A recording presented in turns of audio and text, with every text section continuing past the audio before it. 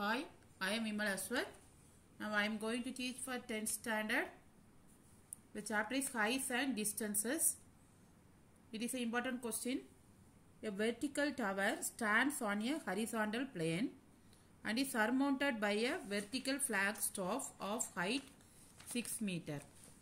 So here vertical tower first one, then vertical flagstaff.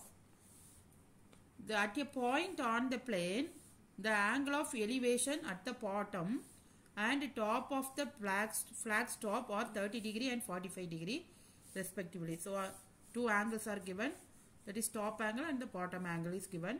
Find the height of the tower. Find the height of the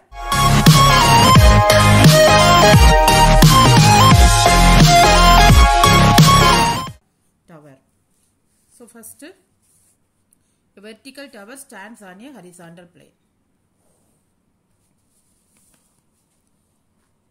Stands on a horizontal plane. So this is vertical tower and this is a flagstaff. Flagstaff is 6 meter height.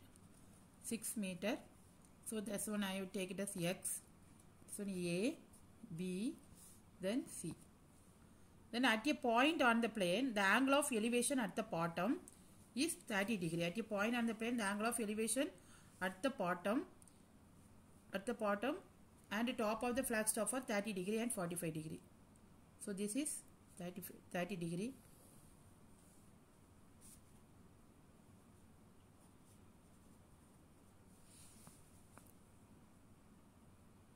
This one 45 degree. So it is asked to find the height of the tower. It is asked to find X. So let X be the height of the tower.